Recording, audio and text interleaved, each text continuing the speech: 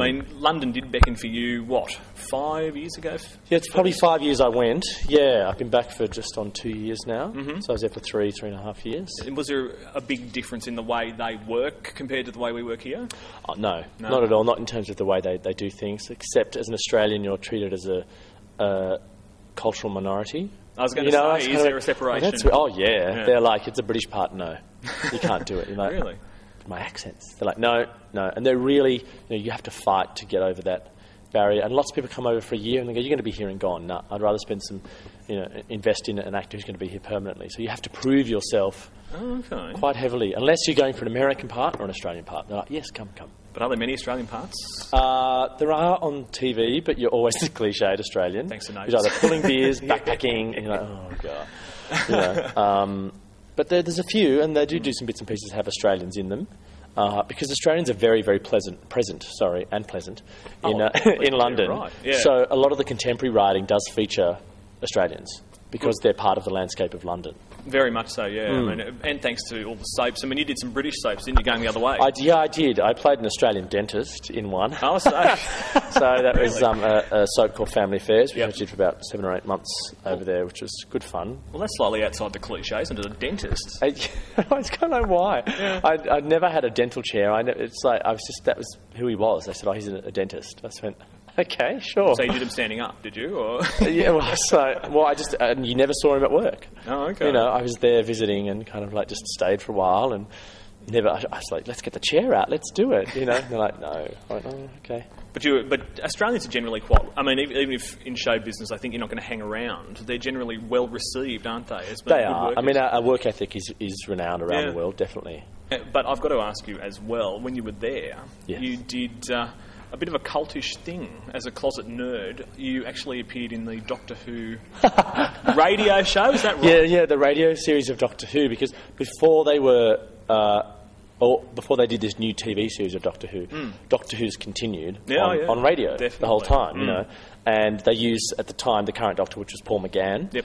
And he did them, and lots of other actors who'd appeared in the show. And, they're huge over there. Oh, but it's now cool to be a fan. Yes, it's kind of like, Yeah. It was, so, yes, I did do one of the series of Doctor Who on radio there. So what did you play? All sorts of things. I see. A bit like this? Well, a bit like this, in that, they hire a bunch of actors, and we were apes at one point. It's kind of like the original TV show where you cut the ice cream carton up and, they use you for as much as they possibly can. You play various characters, and they'll give you an American accent or an English accent or whatever, and they'll use you in various ways for different episodes and things. So as an ape, you did have dialogue, you weren't just grunting on radio? No, that one we were just grunting. I did other stuff in the episode as well, because they were experimenting on these apes and trying to get them to speak and control their behaviour and stuff, and so. Yeah. Well, you've certainly entered the cult pantheon doing that. I have, and you get these random emails and things on Facebook, and everyone goes, "Oh, I love Doctor Who." I was kind of, delete. Scary. Yeah, no, but they all mean well, actually. But I did get to work on that with Arthur Bostrom, who was from Hello. Good morning. Good morning. He's responsible for my cod French accent in this show, because we did another show called The Merry Widow together. Oh, great. And I had to do this French thing, and I went, I can't believe I'm doing this with you in the show. This is so embarrassing. So he said, I will be your comedy coach. I went, thank you, Arthur. Oh, bless him. So he's one of my best friends now, and he's great. And I've never seen him in anything else other than that role. He did a lot of. He does a lot of theatre over in London, but that's over here you see that, and that's how could you forget that? So he's present with me up here, and I actually had a line he taught me, which is like, she has a face like a dog, which is in The Merry Widow. And I have the same line in this one. She has a face like a dog. And I emailed him saying, you will not believe what I have to say in this show. And what? He's hysterical. So. Now, you probably will never live down... Well, you'll probably never get past Secret Life, will you? I mean, that was a pretty significant... I prefer live down.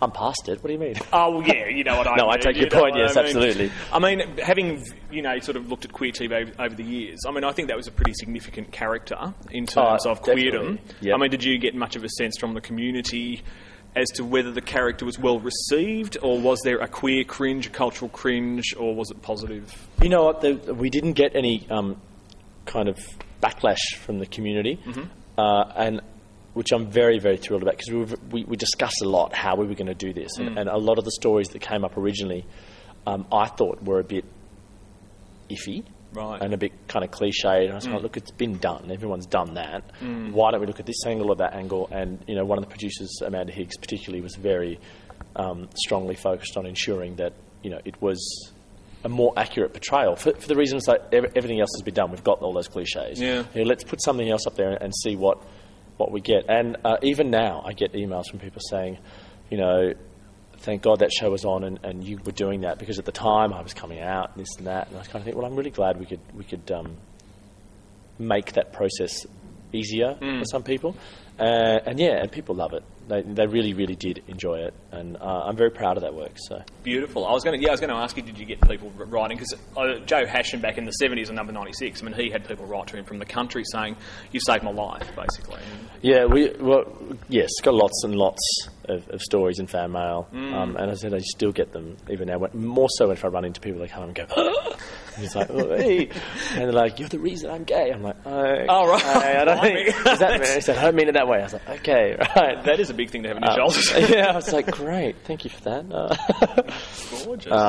Yeah. So what's coming up for you after the old Fringe season?